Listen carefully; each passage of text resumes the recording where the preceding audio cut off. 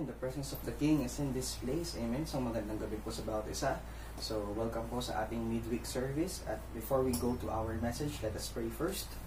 Yes, Lord, Abba Father, we honor you, we bless you, Lord God. We worship you, God, in spirit and in truth. Lord, salamat, Panginoon, sa buhay mo, God, na binigay para sa amin, Lord God. And as we listen to your word, O God, patuloy, Panginoon, we will receive something new coming from you, God. Lord, we thank you, Holy Spirit, for the wisdom, knowledge, and understanding. We thank you, Holy Spirit, for the impartation of your anointing today, O God. Hallelujah, Lord. At sa mga oras pa namin, Panginoon, na spend, O God, sa iyong presensya, maraming salamat, O God. We give back to you all the glory, honor, and praises. In His name we pray. Amen and amen. Okay, so for tonight's message, I will talk about how to receive impartation. So I will talk about 5 keys in receiving impartation. These are biblical keys, no, which is based from the scriptures. Kung paano ba tayo makareceive ng impartation, no? But before that, let's define first what is impartation. When we talk about impartation, it means that it is a transfer of spirit from a mentor to the disciple through relationship. So, in terms of impartation, relationship is very, very important because impartation has the power to accelerate your growth as a believer. Impartation has the power to make you mature, has the power to accelerate your ministry. That is why, bawat isang believer, sobrang mahalaga po ng impartation sa ating mga buhay. The impartation of the anointing, the impartation of the Holy Spirit. Now, as I've said a while ago, there are 5 biblical keys in terms of receiving the impartation or the power of the Holy Spirit. So, impartation is the transfer of spirit through relationship that takes place between the spiritual mentor and the spiritual disciple. So, hindi siya pwedeng member lang. Kailangan, there should be an intimate relationship. So, there should be a mentor, there should be a disciple. That's why we have seen characters in the Bible such as Elijah and Elisha that shows an example of impartation, how they were able to receive the impartation of the anointing. So, example dyan si Elijah and Elisha, Moses and Joshua, Jesus and his disciples, King Saul and King David in some areas, at the same time Paul and Timothy. So itong mga taong to, no, these are the perfect examples on how impartation takes place from a mentor to a spiritual disciple.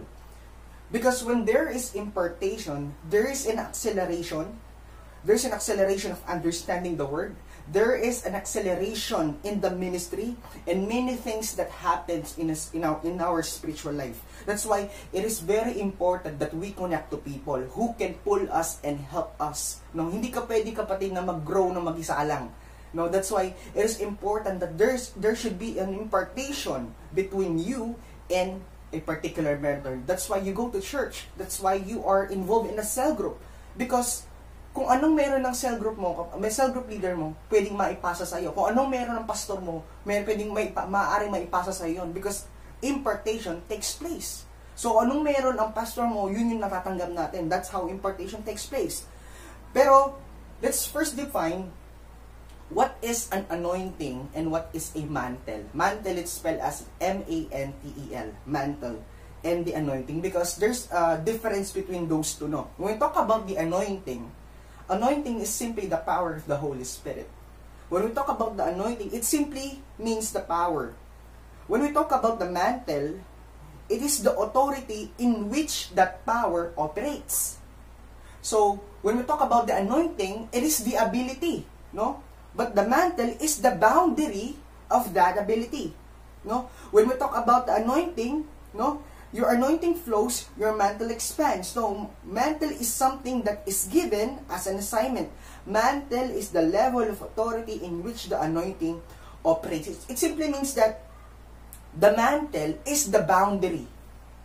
The boundary in which your anointing flows. That's why there are assignments that can be generational. That's why you have seen preachers, no? Nagtataka tayo, bakit we are anointed, but there are people who has a mantle nationwide, who has a mantle worldwide. There are preachers who has a mantle to be a tele-evangelist, no? Ang lawak-lawak ng ministry nila because that's their mantle that was assigned to them. So basically, God assigns mantle based on our wisdom, at the same time to our preferences. That's why Billy Graham, the famous Billy Graham, no, evangelist Billy Graham, kung makikita mo yung ministry niya, it's worldwide because that's his mantle. That was the assigned mantle to him. At yung mantle na yun, sabi ng tulad sinasabi dito, it is based on our wisdom, it is based on our preferences. That's why it is very important that we grow spiritually. It is important that we spend time with the Lord. No? Because, kapatid, if you want impartation, you have to pay the price. No?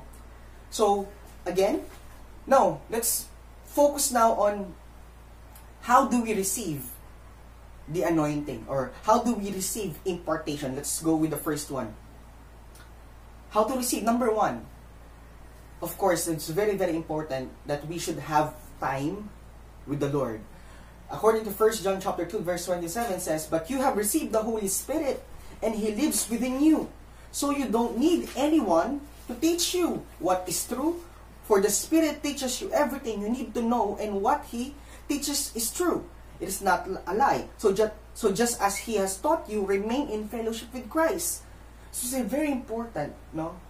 That anointing does not only happen, or the impartation does not only happen when people lay hands of you, no? It is important, it's very, very important that if you want impartation takes place, you should spend time with the Lord. You should spend time in prayer. You should spend time reading the Scripture. Because what the Holy Spirit is doing is that He gives you fresh revelation. He tells you what to do. He gives you power to discover what is real and what is true. That's why time with the Lord, spending time with the Lord, is the most important aspect of impartation. That's why Peter and John, people were amazed because of what they did, no? Because of their boldness, sabi sa Acts 4:13, the members of the council were amazed when they saw the boldness of Peter and John, for they could see that they were ordinary men with no special training in the Scriptures. They also recognized them as men who had been with Jesus. So they were being recognized. Why? Because they spent time with the Lord. Because when we spend time with the Lord, when we read the Scripture, that's how foundation built.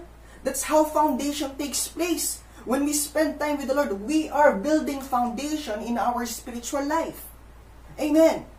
Kapatid, you cannot buy the anointing. You cannot say, lay hands on me and I want what you have. No, you cannot just do that.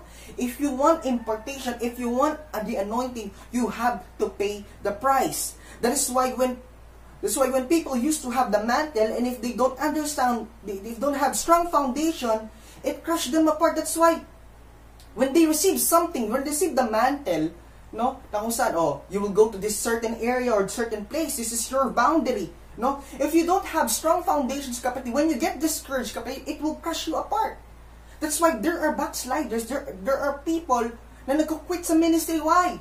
Because they don't have strong foundation, and that strong foundation can be established if we have spent time with our Lord. Amen. That's why there's a particular person in the New Testament named Simon the sorcerer. He tried to buy the Holy Spirit. He tried to buy the power of the Holy Spirit. In Acts chapter 8 verse 22, ano sinabi doon? He was rebuked because of impure motives, and he wanted the power without the process. Kapatid, if you want the power, you have to pay the price. You need to spend time with the Lord. If you want impartation, number one, this is the most important, you need to spend time with the Lord, because that's how the Holy Spirit empowers you. That's how worship empowers you. That's why your worship is very, very important, kapatid. Because there are certain people who just want to receive something from the man of God, but they don't do anything for themselves. If you want to receive something, if you want impartation takes place in you, kapatid, you need to spend time with the Lord. Because, kapatid, you cannot give what you do not have. And once you spend time with the Lord, that's the time that you received the power of the Holy Spirit. It's the time that you receive something from the Lord.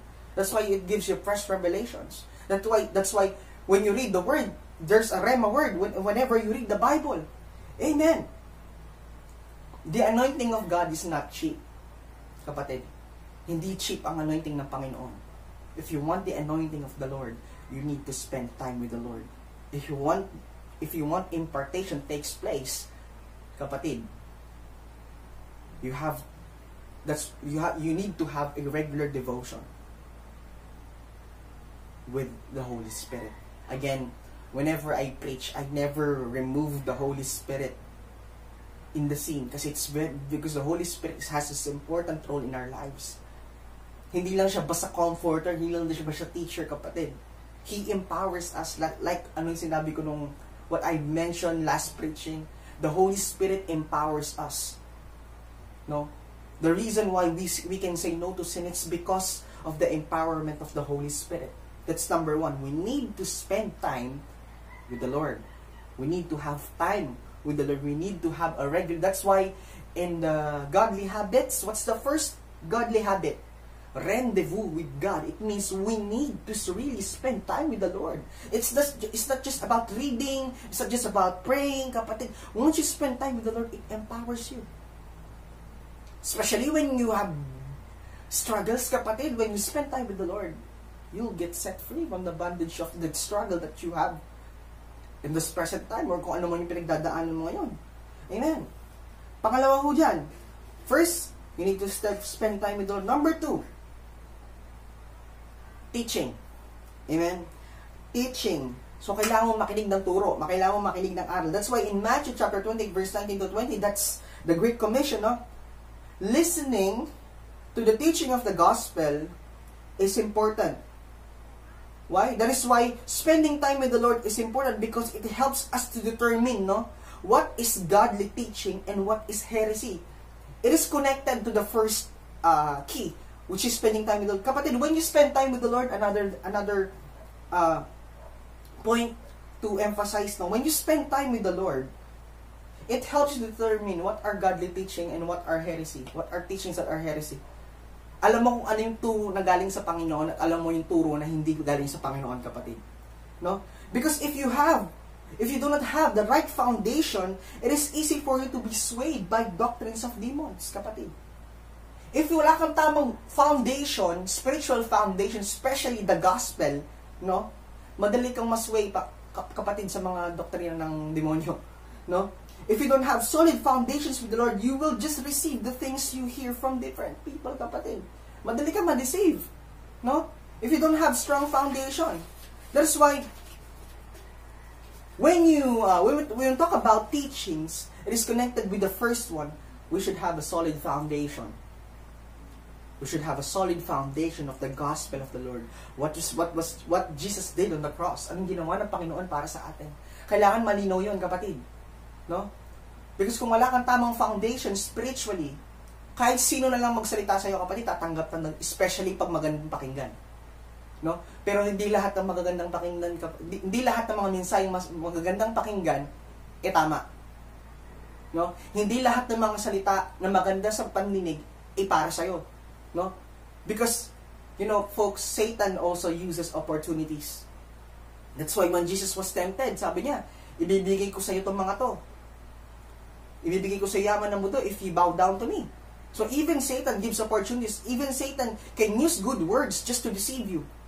That's why if you don't have solid foundation, it is easy for you to be deceived by the enemy. No?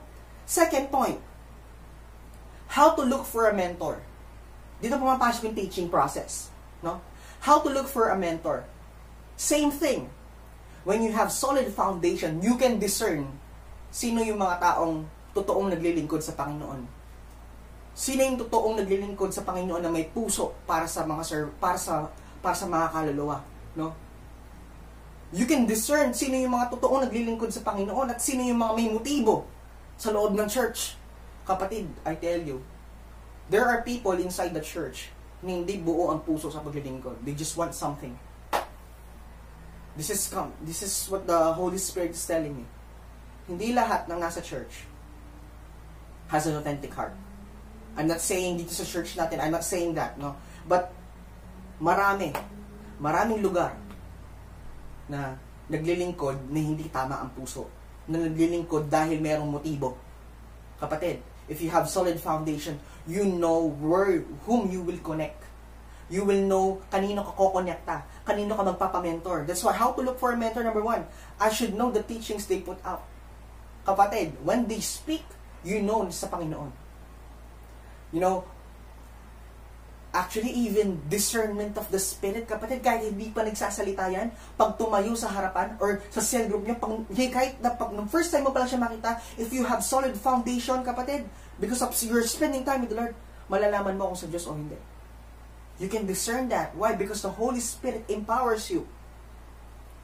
At the same time, you should know the teachings they put, and God will touch you. And yung point na, you know that the Holy Spirit is touching you whenever they teach something. Whenever they teach the Word, whenever they preach the Word, natatouch ka ng banal na Espiritu. Kapatid, listen to this.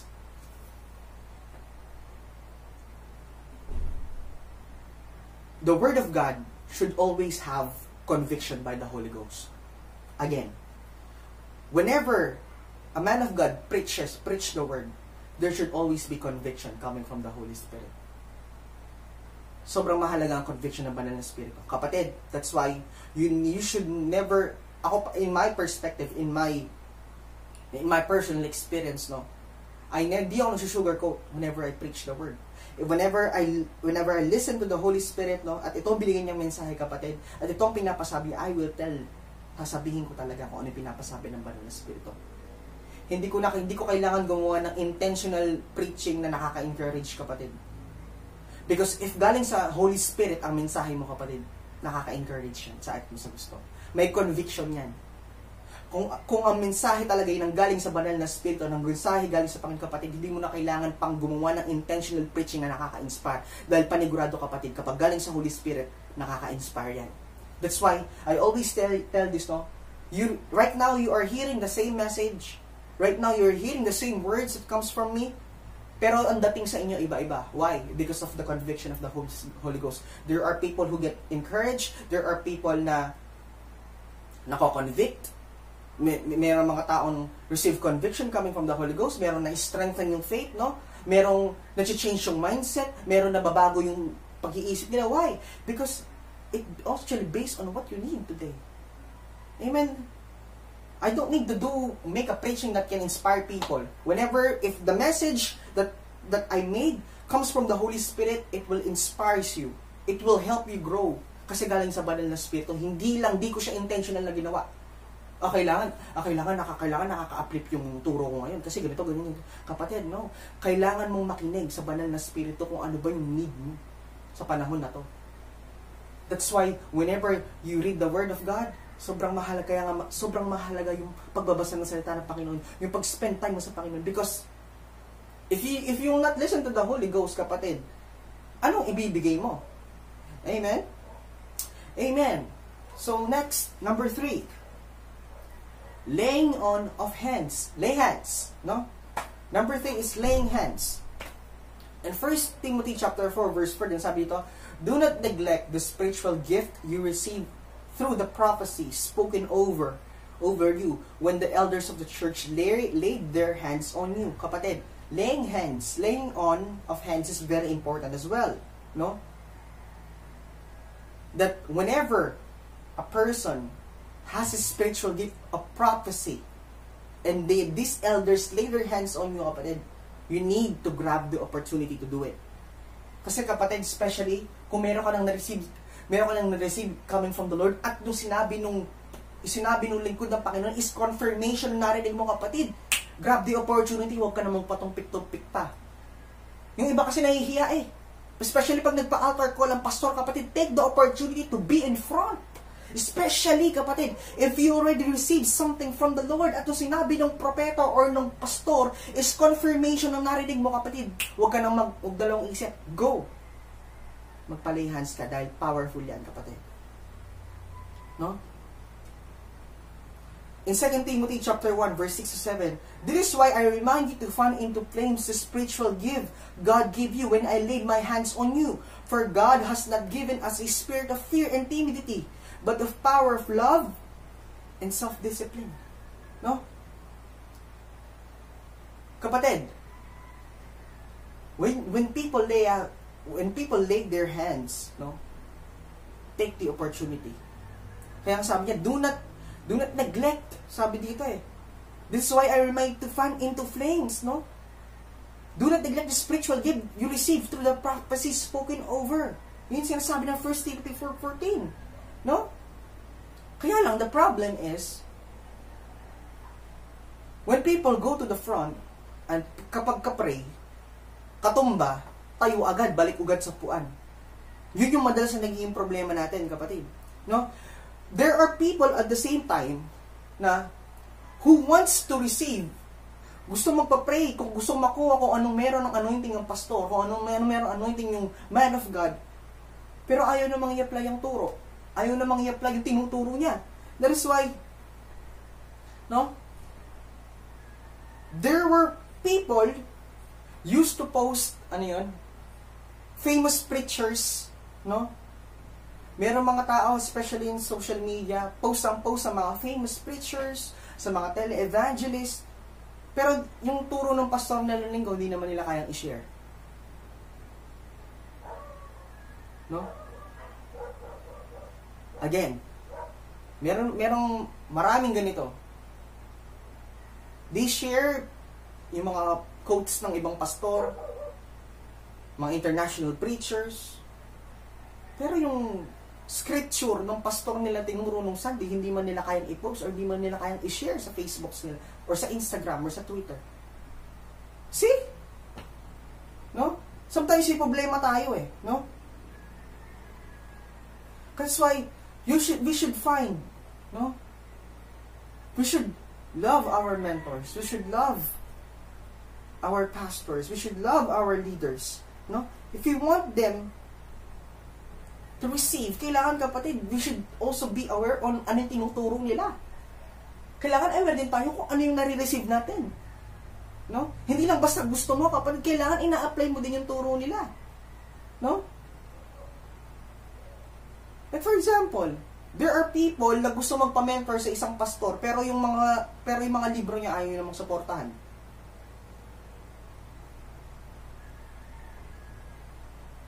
That's the problem. Yan yung madalas na problem. Gusto nating magpa-mentor, pero yung mga tinuturo nila, ayaw naman nating i-apply, or ayaw naman nating tangkilikin, ayaw naman nating suportahan. No? That's why sabi dito, if I lay my hands to people and did not receive none of my teachings, the person will just stand up and walk away. Totoo yun. Kung nag-lay hands ka at wala siyang na-receive doon sa mga tinuturo mo, ang tendency niya, madalas mangyayari, tatayo lang yan after mong pinag-pray. No? Kapatid, unless they will apply the teachings that they learn, that activates when they were lay hands. Ibig sabihin ng kapatid, when the pastor lay hands to the people, or the man of God lay hands to the people, it has been deposited to you by the Holy Spirit. So, there is the deposit that has been made and activation when you live according to the teachings. Hindi lang basta, kapatid, nagpapray ka. Kailangan may application. Kailangan na ina-apply mo yung tinuro. Amen. Amen. Mo ba sa magpa-pray? Mo ba sa magpa-lay hands, kapatid? It is important na kailangan may nakadeposito sa'yo. Na yung narinig mo, kapatid, is the confirmation. No, that's why when you had been received that, pinag-pray ka niya, kapatid, na activate na. Amen. Number 4, honor and service. Again, let's have a review. Number 1 is time with the Lord. 2 is teachings. Number 3, laying on of hands. Number 4, honor and service. Sabi sa 1 Samuel chapter 16, verse 14 to 16, it is the story of how King Saul was tormented King Saul was tormented, no, by fermenting spirit, no, na nag-cause ng depression and fear sa kanya. Sabi sa 1 Samuel 16:14 to 16, now the Spirit of the Lord had left Saul, and the Lord sent a tormenting spirit that filled him with depression. Some Saul's servants said to him, a tormenting spirit from God is troubling you. Let us find a good musician to play the harp whenever the tormenting spirit troubles you. He will play soothing music, and you will soon be well again. First of all, ito na yung time na kung saan tinotorment si Saul King Saul ng spirit, tormenting spirit, no? Because of his disobedience sa Panginoon. a tendency, kailangan niyang humanap ng isang musician na para mawala yung tormenting spirit na yon. So first of all, God did not send that tormenting spirit just to torment Saul, no? But it served as a last resort that leads to repentance, no? Ibig sabihin, ito yung last resort para si Saul magsisi siya. So ibig sabihin, ito yung mercy ng Panginoon kay King Saul, no? At ang matindi pa doon, kapatid, yung nagpi-play sa kanya, ang nagpi-play ng music para kay King Saul is yung papalit sa trono niya, which is David, no? That's why even David, no, has been troubled at the same time, no? Even David has been troubled at the same time nung siya ang hari.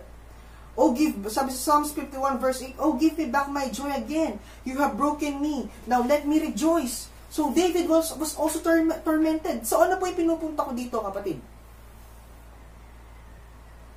Honor and service is important, is necessary when we talk about impartation. We talk about receiving impartation. You know, yung time na ginawa ni David kay Saul, kahit na si Saul nag-disobey siya sa Panginoon, still, ang haring papalit sa kanya, ay pinagsilbihan pa rin siya. So, ibig sabihin nun, David serves Saul even though he is not right with God. So, ibig sabihin, pinagsilbihan pa rin ni David si Saul kahit alam ni David na hindi na tama ang puso ni Saul. Honor and service. Kapatid, I tell you, yung mga RRF leaders natin, yung mga cell group leaders natin, yung mga pastor natin, yung senior pastor natin, yung residence pastor natin, yung lingkod, we're not perfect. May mga pagkakamali pa rin kami.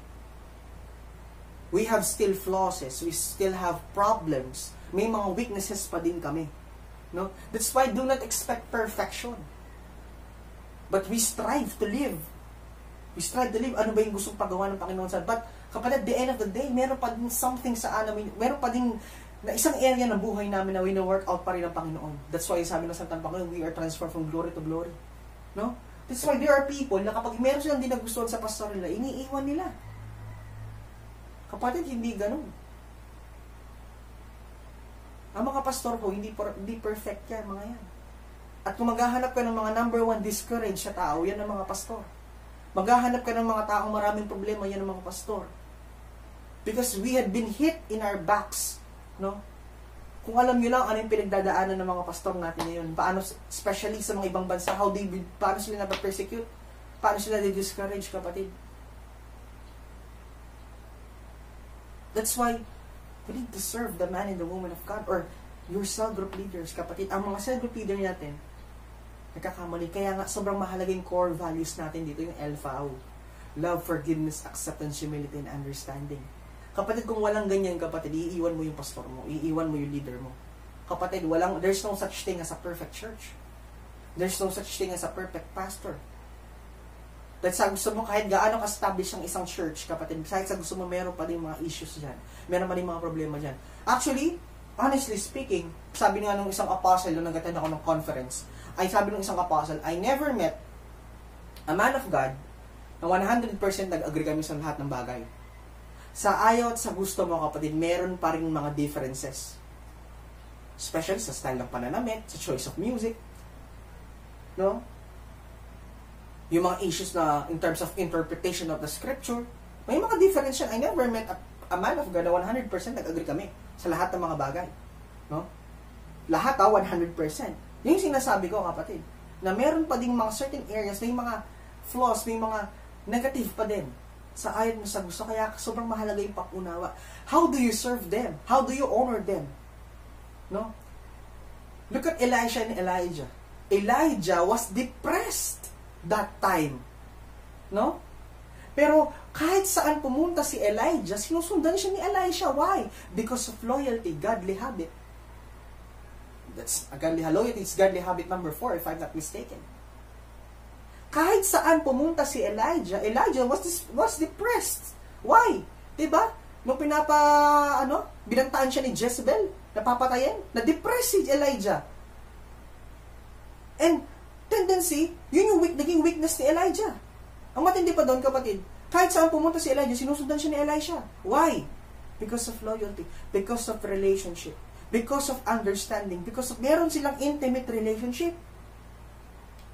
It's simply as, kapatid, when there's familiarity between the man and the woman of God, when you become familiar with the man and the woman of God, it blocks the ability to receive impartation. The number one hindrance, bakit kapatid hindi ka nakakatanggap ng impartations because of familiarity.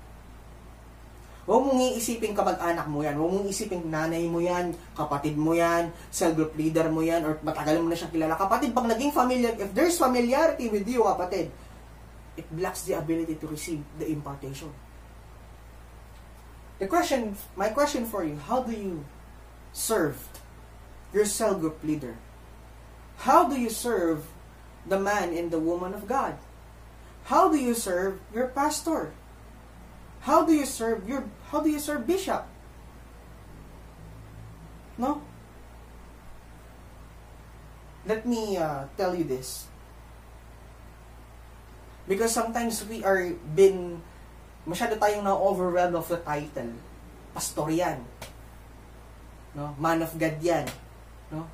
Bago tayo pumunta doon sa man of God, let's focus on the man first. Yes, you serve the man of God as a pastor, as a man of God, but how do you serve that person? As who he is. How do you serve Pastora Cherry Fujishima as Cherry Fujishima? Alone. Alisin mo yung title. How do you serve Arman Kudya as Arman Kudya? Alisin mo yung prophet. Let's set aside mo yung title. Kaya tendency, pag nagkamali yung mga yan, nagkamali yung mga lingkod ng Diyos, nagkamali kaming mga lingkod ng Diyos, tendency, iniiwan. Why? Hindi malinaw yung honor and service. Tinong si David, even though Saul was not right with God, still, he served him. Amen. That's why, listen to this, it is very important. If you do not have grace for them, again, I'm talking about the man and the woman of God. If you do not have grace for them, God will not give you grace to receive from them. Again, if you do not have grace for them, for the man and the woman of God, or sa cell group leader mo, God will not give you grace to receive from them. Kapatid, kahit sa gusto mo lingkod ng Diyos yan, pinili ng Panginoon yan. Kapatid, once you are willing to have grace on them, God will make you closer and give you revelation. That is why God can use you mightily. Kapatid, before you serve the man of God, you should serve the man first. And with that, kapatid, if you serve the man first, no, you can find discipline. You can find patience.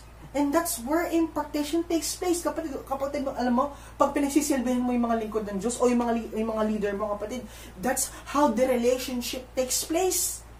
Dito pumapasok yung number 5. Kasi paano mo makikilala yung isang tao kung di mo siya makikilala ng malapitan? Paano mo, like for example, diba? Sa pamilya natin, bakit kahit ilang beses magkamali yung family member natin, we still accept him? Why? Because kilala natin siya. We know his strengths and weaknesses. Alam natin kung saan siya magaling. Alam natin saan siya nangihina. That's why whenever they fail, we still accept them. Ganun din ho dapat sa mga lingkod ng Diyos. I'm not saying na, so okay lang kahit magkamali pa ulit. Hindi naman ganun, kapatid. I'm telling na, ang trying pinopoint out ko lang is, ang man of and woman of God, may mga pagkakamali din. May mga shortcomings din. At merong area pa ng buhay namin na hanggang ngayon inaayos ng Panginoon. That's why, di ba? Tingnan si Jesus. Dahil nireject siya sa Nazareth, hindi siya nakagawa ng miracle. Sa Mark 6:5, he could not do any miracles. No? Except lay his hands on a few sick people and heal them. Hindi siya makagawa ng milagro sa Nazareth. Why? Because he was rejected. He was not honored. He was not served kahit sa sarili niyang lugar. Hindi siya makagawa ng milagro. Bakit? He was rejected. That's why dishonor blocks the anointing. Again, dishonor blocks the anointing. And familiarity becomes the breeding ground of dishonor. Familiarity becomes the breeding ground of dishonor. You know, folks, kahit 5 times mo nang narinig yung turo, yung preaching na yan, kapatid, hindi ka dapat magkaroon ng familiarity. Because sabi ng salita ng Panginoon, they are new every morning. Marami yung preaching sa narinig ko na paulit-ulit ko nang narinig, pero I still enjoy it. Why? Because there's still a revelation coming from the Holy Ghost. Kapatid, itong preaching na to, total pwede nyo namang i-review. Maaring yung dating sa inyo ngayon is iba sa susunod na panoorin nyo itong preaching na to. Same thing sa mga Facebook live natin, sa mga nakaraan. Kung babalikan nyo yung mga yan, kapatid, at pakinggan nyo ulit yung preaching, baka yung message sa inyo iba compared sa nauna. Yun yung sinasabi kong they are new every morning. Amen. So we need to honor and serve the man and woman of God. Amen. And lastly, number 5, key number 5 is proximity in relationship. Sobrang mahalaga sa impartation yung proximity. Proximity means distance. Yung distance mo sa mentor mo, distance between the mentor and the disciple, gaano ka kalapit sa RRF leader mo? Gaano ka kalapit sa pastor mo? Gaano ka kalapit sa cell group leader mo? That's distance. At gaano katindi ang relasyon ng pastor mo sa'yo? Gaano katindi ang relasyon ng cell group leader mo sa'yo bilang isang spiritual disciple? You know, folks, impartation happens when there's relationship. Dito pumapasok yung core values kasi. Kasi, dito pumapasok yung parang in sickness and in health, kasama mo yung leader mo. Hindi ka niya iniwan. Look at Joshua and Moses. Look at Elijah and Elisha. Especially, yung si Elijah and Elisha. Sila yung perfect example ng proximity and distance. But before that, let's read Romans 1:11. Sabi ni Paul, "For I long to see you, that I may impart to you some spiritual gifts so that you may be established." Sabi niya, kailangan kitang makita, kapatid. There would be certain point na enable for you to receive the anointing, kailangan ng distansya. Kailangan ng distance ng malapitan for you to receive that impartation. No? Because there are only things, sabi dito, that can be transferred through proximity and relationship. At yan na natanggap ni Elisha kay Elijah. Elisha was able to experience a double portion because of the proximity. Because of yung distance niya kay Elijah. Hindi niya iniwan si Elijah. Kaya na-receive ni Elisha yung double portion ng anointing. At ang matindi pa doon, kapatid, ang naka-experience ng supernatural, yung nakadikit kay Elijah. Kasi yung nakadikit kay Elijah, si Elisha. Nung hinampas ni Elijah yung kanyang yung parang robe niya, hinampas niyang ganun sa parang scarf, hinampas niya yung scarf sa ilog. Nung nahati yung ilog, sino naka-experience on? Si Elisha. Pero yung mga spectator na nanonood, nakita lang nila pero hindi nila na-experience. Kaya kapatid, when you have an intimate relationship with your spiritual mentor, you will experience. There are certain things na pwede lang ma-transfer through proximity and distance. I tell you that. Kaya ako sa inyo, luguran talarang mentors tamo. Same thing, mentors, luguran talarang kaya katamang disciples. Kasi kapatid, kung anong meron sila, mapapasa sa'yo. Ang matindi pa doon, kapatid, pag napasa sa'yo, baka higitan mo pa yung mentor mo. Diba? Look at Elisha, nahigitan niya si Elijah. Why? Because he received the double portion of the anointing. Amen. Amen. Let's have a review again. Number 1, key of impartation is, we should spend time with the Lord. Number 2, we should listen to teachings. Number 3, laying on of hands. Number 4, There should be honor and service. And number 5, there should be proximity and relationship between the spiritual mentor and the disciple. Pangarap na, sabi nga ni Pastora Che sa mga nagdaang mga preachings niya, wala nang masasarap pa sa pakiramdam ng pastor kung di makita niya yung mga dinidisciple niya o yung mga miyembro ay lumalago spiritual. You know, my desire, especially, bilang pong yung assistant pastor ng ating iglesia, is makakita ko, makapag-produce tayo ng mga leaders, makapag-produce tayo ng mga disciple na mas higit pa sa akin. That's my desire. Because at the end of the day, no, yung mantle natin na i-expand yan. Yung mantle natin na i-expand, no, na pinapalawak ng Diyos yung boundary natin na hindi lang tayo, I do believe na hindi lang tayo pang-araya. I do believe that meron isa sa ating tinawag para mag-mission, para maging evangelist, para maging prophet, no? Naniniwala ako sa panahon ngayon, maraming i-raise up na evangelist ng Panginoon. That's why receiving this impartation of the anointing is very, very important. And at the end of the day, as we receive the impartation, lahat yan rooted. Lahat yan rooted. No? Lahat yan rooted dun sa spending time with the Lord, having an intimate relationship with the Lord. Yung devotion natin, as we spend time with the Lord, with prayer, and as we read the scripture, kapatid, doon nagsisimula lahat. If you want anointing, if you want impartation, you have to pay the price. Hindi siya cheap, hindi lang siya, just a blink of an eye, nandyan na. No? Yung mga preachers natin nakilala, kapatid, hindi naman nung nag-uumpisa, hindi naman ganyan katindihan. Nagsimula din silang mag-umpisa sa ministry na napakahirap. No? Kaya nung ni-raise up sila ng Panginoon, at nandiyan nakikita natin sila ngayon, no, na napaka-powerful. Because at the end of the day, it is rooted on their habit, on their godly habit, which is having a rendezvous with God. Amen? Amen. So I hope po, no, sa ating pakikinig ng salita ng Panginoon, meron po tayong na-receive coming from the Lord.